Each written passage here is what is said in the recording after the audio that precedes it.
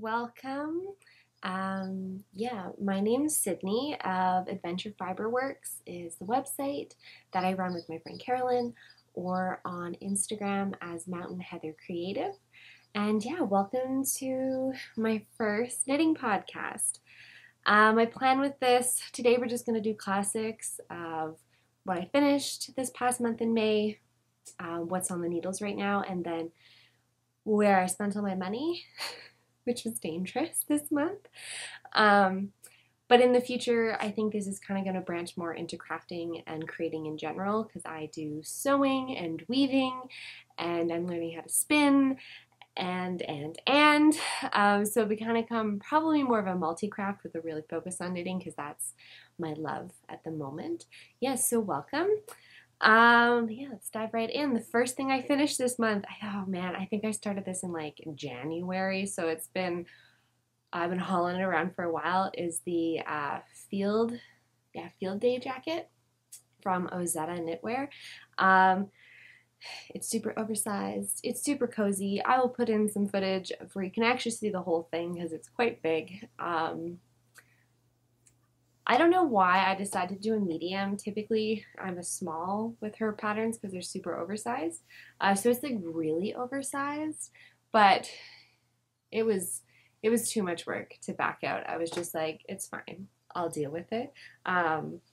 And honestly, it's super cozy. It's definitely going to be more of like a around the campfire, around the house kind of sweater, which is great for me. That was kind of what I needed to fill when I needed in my wardrobe at the time. It is made with a super squishy Custom Woolen Mills, which is a local mill that we have here in Alberta. It processes a lot of like small Canadian wool makers' wool. So it's super cool. It's local. This is 100% Canadian wool as far as I know from their site. And Canadian wool can tend to be a little rough just because of the harsher winters. So they use a mule spinner, which is just a kind of process for spinning the wool, and so it turns out quite soft actually, I find. I don't think it's itchy at all. It knit up stiff. It probably could have gone on a bigger needle, but I love this like super dense, super squishy wool that it gave after blocking. It really softened up and really bloomed. So if you haven't used theirs, it's really nice. I like it. They have naturally dyed wool too, which is pretty cool. I like to dabble with that at some point, but their natural lines are really nice. They're really soft considering where the wool's coming from. I would check them out for sure, especially if you're interested in local wool. I am. So it's just really nice. I got to go to the farm and see it. It's available in a lot of stores in Canada too, so I would recommend checking them out. It definitely gets a pass for me. Definitely gonna make some more things out of it. Second, we have this was the thing I made in between making this because I needed a break. I also needed something I could take on the plane that wasn't like huge. So I made the Gallant sweater from Kadri out of a lovely mohair Suri alpaca silk mix. I think it's called Alpaca Whisper by Estelle. Fairly inexpensive considering like you get a lot in the skein, which was really nice because I wasn't in the mood to spend a bunch of money on mohair. So it's super soft. You can see the nice like halo-y texture of it. Really easy to knit up. I think, honestly, I probably could have got this done in 2 weeks if I hadn't gone back to finish this one partway through. We kind of flip-flopped a bit between the two projects to get them done because I just wanted things done at the time. I'll put some footage of me wearing this. It's cropped, although I made it longer. I think I just have a longer torso than probably the pattern's designed for because I had to make it longer and it's still quite cropped on me. A really easy pattern. There's no short rows or anything in it, so it was just really straightforward. Would recommend as a beginner knitter. The yarn's held double, and it's really nice. I'm really happy with it. It has really pretty decreases. I don't know if you can see them, but it's almost like a bit of an eyelet. It's really pretty. Increases. Raglan. So yeah, we could have done it in 2 weeks if we hadn't taken a bunch of time off. And like, that's knitting. I don't know. I don't think I knit like a huge amount. It's kind of like watching TV in the evening. And when I'm bored. So yeah, that was a great, super awesome beginner sweater. That was amazing. Had a few mistakes, but everything I make has a few mistakes, and I'm cool with it. It's just part of the process. I'm a fairly new knitter, so actually this is my first cardigan, and that was my second sweater, so I'm okay if there's mistakes in it. It's still very wearable, so I'm okay. And then the other thing I made, it's been a busy month, was a hat. This is the Oslo hat by Petite Knit. I think I made an extra large, and it's a little tight. It's supposed to be for my dad, but it's a little tight on my head. Like, I think I would make this size for me. So I don't know what went wrong. Usually my tension's pretty good. Maybe not. We're just going to bring it. My parents both ordered hats from me. They informed me that they wanted hats. So we're meeting up with them on Vancouver Island next month. So I had to get them done. So this is supposed to be my dad's. I don't know if it's going to fit. We're going to try it. Maybe it'll stretch and ease in. This was made with Sansnays yarn. Their Sunday held double. I think you could also do it with the double Sunday. It's the one that the pattern's made and based off of, because I know Petite Knit works a lot with them. It was funny because I was talking to one of my friends, and she goes, "Oh yeah, I made that hat and it was super oversized when I made it." So I don't know what's up with this one. I'm a little disappointed that I don't think it's going to fit him, but I didn't want to undo it. I can wear it. My partner can wear it. Someone will wear it, I'm sure, because it is a really cute hat. It turned out really nice. The color's pretty. I mean, it's 100% merino, so it feels a little luxe. And it came together. I made it in 4 days. We were on a road trip. Well, we went for the long weekend to Banff. So this was my car project. It's so nice doing accessories that like fit in your purse. It's just so refreshing than hauling around a sweater with you. Loved that for me. So now I just have to make my mom's, and I've decided I was going to make her this pattern, but because of the weird sizing, I don't know if I trust it. So if anyone else has made this hat, please tell me what your experience has been. So I'm making her a different one. She kind of wanted a different style, and the construction of this is a little funny. So it has like this like reverse row in it. So I think so it folds up easier, and she wanted to more wear it like the baggy hats. So this won't work for her, so I'm going to make a different pattern. Which brings me to things that I'm working on. So I haven't actually started it, but it's in the project bag waiting to go. And it's a hat for my mom. I'm just doing this ribbed hat from Pearl Soho. It's just a free pattern. It's a slouchy hat. You can fold it up so it's more like a beanie. She just wants a toque, so that's easy. I already had the pattern printed out. I can link it down below because I forget what it's called right now. But again, it's the Sansnays yarn in this lovely like emerald color. I don't know what color it is. I can try and find out. I don't know what color this one is too, but it's like very blue. So this emerald color, I think it'll be super pretty. Since it only took me 4 days to make that hat, and this hat is actually easier and has less rows in it than the Oslo hat, I'm not super concerned. I honestly think I'm probably going to knit this in June as we're driving to Vancouver to get on the ferry. So, because it's a 14-hour drive, 12-hour drive. So this might be turned into a June knit, and it's going to be the car thing. But yeah, it'll be nice just to have something easy to bring with me. I'm obviously bringing other things, but that's what this will probably turn into. So yeah, that's that. And then I'm doing my first test knit for Bee Mandarin's Melody Hoffman. She is a designer from France, and she's in love with Plutalopi, which I am also in love with unspun yarns, like I think the rest of the internet. So this is the yoke as it's going here. I don't know if I can see it that well, but it's like super textured. The Plutalopi, which looks like, here's some, it comes in cakes if you haven't seen it. It comes in these. So I'm doing the second size. I honestly, it's so oversized, I probably could have did a size 1, but I wasn't sure. So Plutalopi is kind of hard to get these days in a 1 solid color, and I needed 8 cakes. So we're holding a double with 2 different colors, which honestly, I'm kind of in love with. Like, I think it's turning out super pretty, like a heathered effect. Marled or heather, whichever one it is. But yeah, it has these really pretty, we had the mistakes where the eyelets didn't appear, but these little eyelets,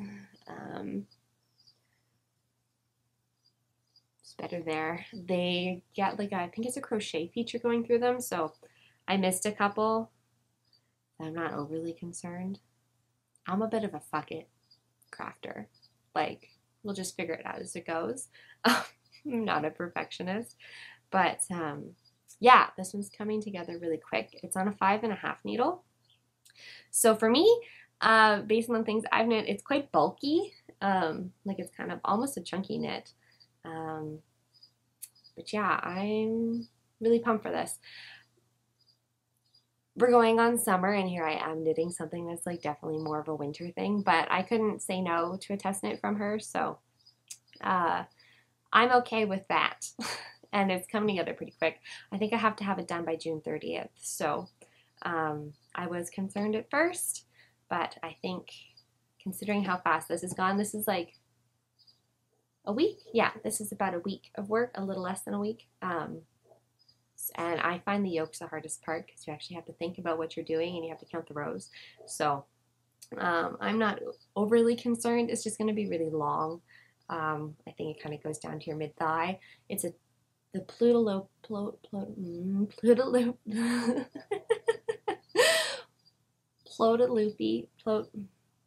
It's the tunic of, I can't say it right now, but Icelandic unspun wool.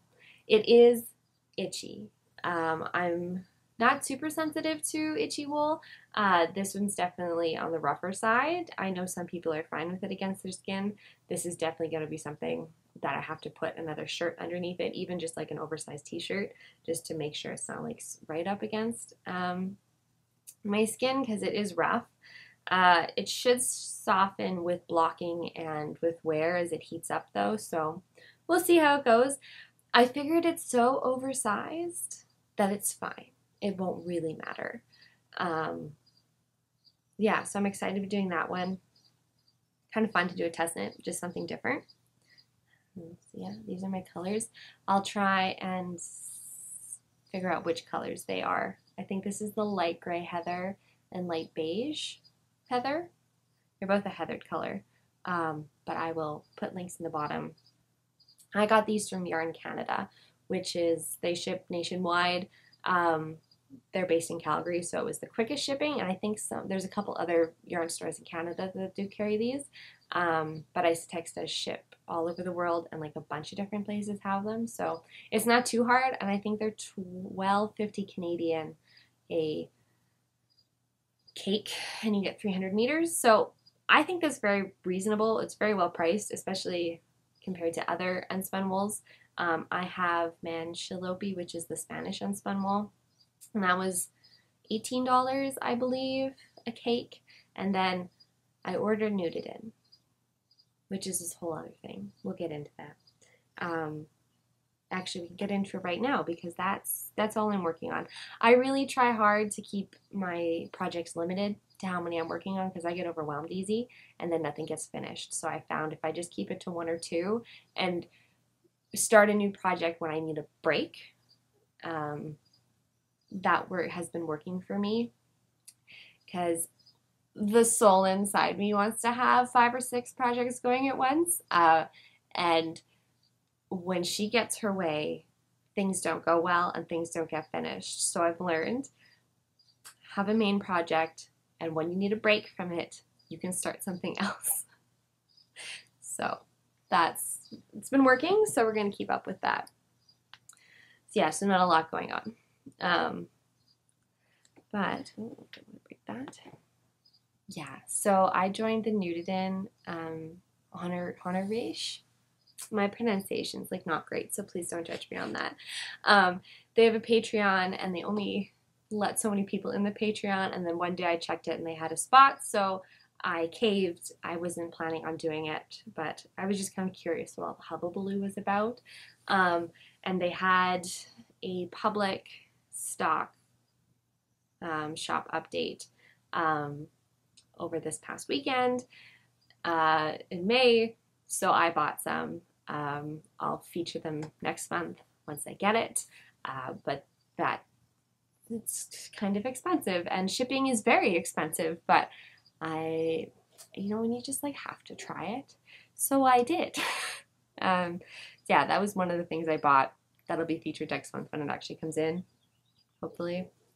But yes, so let's do this first. So a couple new acquisitions are a new yarn store opened up in the Edmonton area. It's called Yarn Divas. I was super excited to go, and they carry this brand called Onion. There we go. And this is their alpaca, merino wool, and nettle, which I thought just sounded super cool, especially to have nettle in it. And it's this really pretty pink, dusty pink. It's got a bit of a sheen to it and a bit of a halo from the alpaca in it. So I think I have 4 of these, and I'm going to make the Oslo hat, I believe. I'm going to try and loosen my tension up a bit, I guess. I'm not a tight knitter, so I don't know what happened with that hat. I'm going to try and loosen up a bit, and I guess make a large, because I don't think I want to go any smaller. It's already squeezing my brain out of this really nice pink at some point. Yeah, because I don't have a hat this color, and now I'm kind of addicted to hats because it was just so quick. So yeah, that's the Onion. Does it say what color it is? It's a fingering weight. Yeah, it's color 1204. So nothing too exciting, but I'm obsessed with dusty pink, so I had to have this. And then next, there was, I think I actually got this in April, but it's still new to me, so we're going to feature it. It's alpaca silk, brushed alpaca silk by Drops. Kind of like a mohair. It's, yeah, alpaca and mulberry silk. It's super affordable. It was $7 a skein. Oh, if you're curious, this is $13 a skein, so it is pricey enough. I have a problem. But the Drops is known for being inexpensive, which is super great. And yeah, so the plan is to make a cardigan with this. Now, it says it's worsted weight on their website, and like I always double cross-reference yarn weights to make sure I'm getting the right one. I want to make the Henry cardigan by Calibri. Post a photo here. And people did use this on Ravelry because I checked. I didn't want to spend a bunch of money. But since I made the mohair gallant and that was held double, I want this to be denser because this is just holding it single.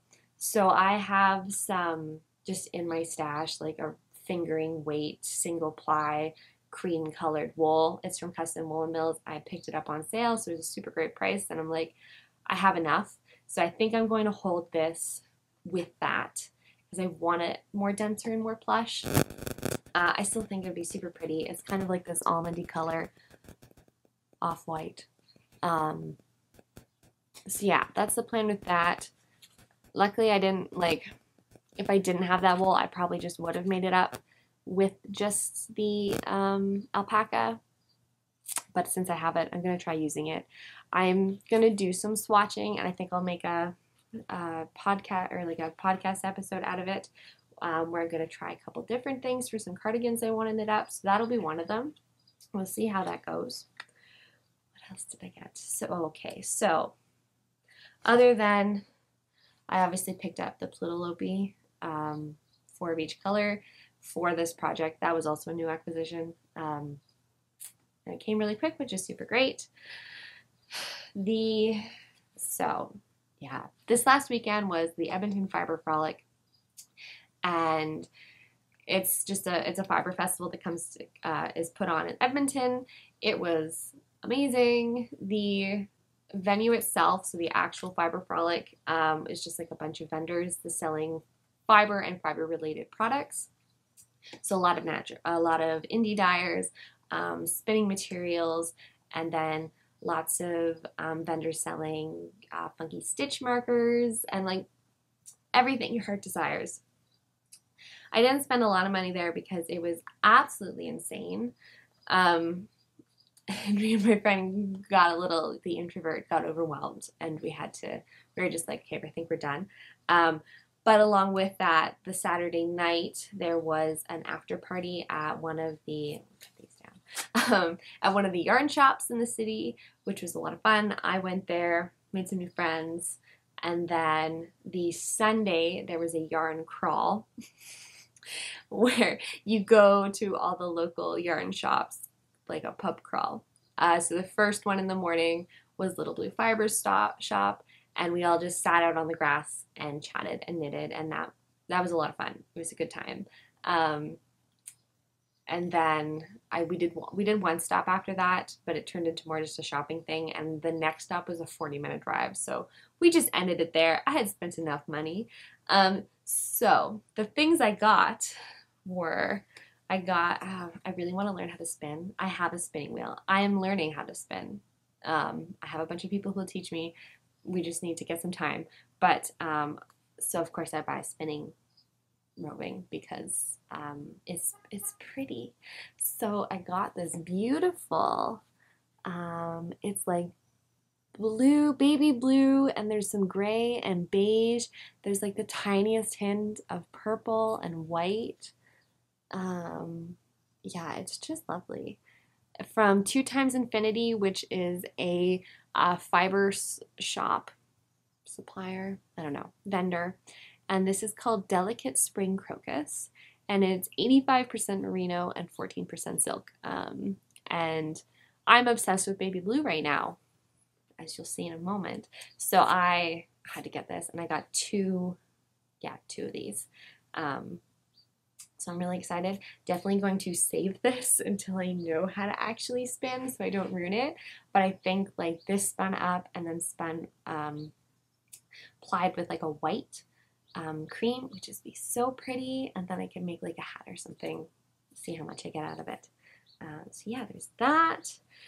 And then, so this I actually got at Fibre Frolic, and then outside Fibre Frolic, there's a little yarn shop that they run out of a trailer, and I think they're based out of Red Deer, Alberta, and they kind of travel around to different farmers markets and stuff and set up their stall there.